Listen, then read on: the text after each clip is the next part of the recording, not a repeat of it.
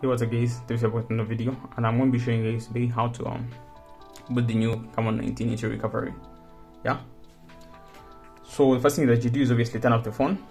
And then when the phone is off, you want to simultaneously hold your power button and your volume up key. Hold on to them until the phone blinks. So keep holding. So when it blinks, you will release the power button and keep holding the volume up key, as you've seen, till it brings the no command screen.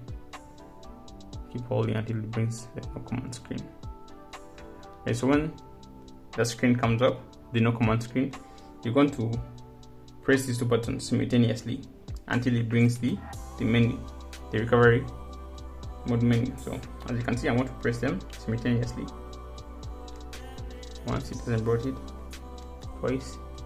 Yeah, so you can just press it twice or more depending on until it brings. So basically you're going to just keep pressing the power, whatever, the volume up and the power button simultaneously until it brings this menu, maybe twice or even more times.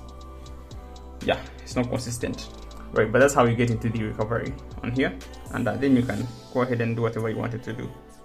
Maybe apply an update from SD card, wipe or factory reset, whatever you want to do. That's up to you. But yeah, I've showed you how to boot into recovery, and that's simply how you do it. Thank you guys for watching, and catch you guys in the next video. Peace out.